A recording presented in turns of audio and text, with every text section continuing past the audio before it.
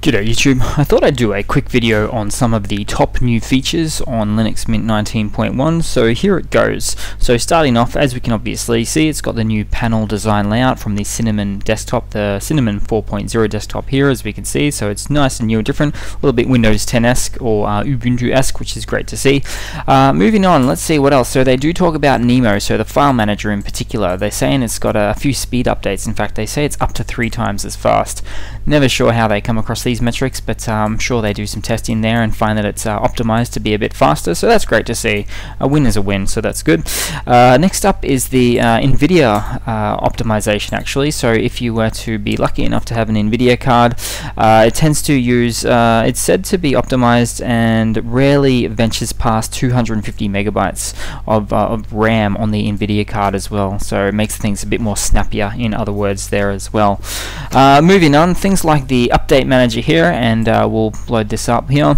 We'll see that it is, it actually does show all of the mainline kernels, the current ones, and what's active, what's inactive, that sort of thing.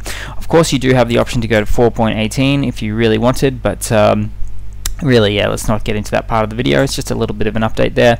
Other visual updates include things that you'll very, I guess, find a little bit hard to see. So if we were to go to actually pretty much any program for that reason, get this to load up. Basically,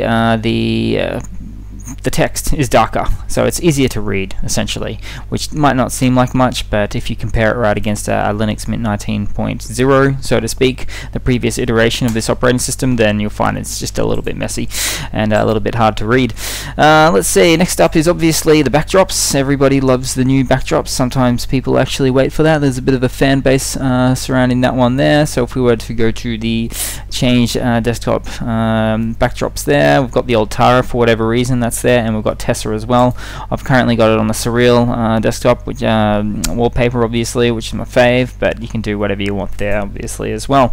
And last but not least, probably not so much of an update, but more of a I guess just fact of what's going on. It does retain the same kernel and the same base packages as Ubuntu 18.04, which means it's really not a new feature. It is something that exists, but essentially all Linux Mint 19.x's are based on Ubuntu 18.4, the base packages there.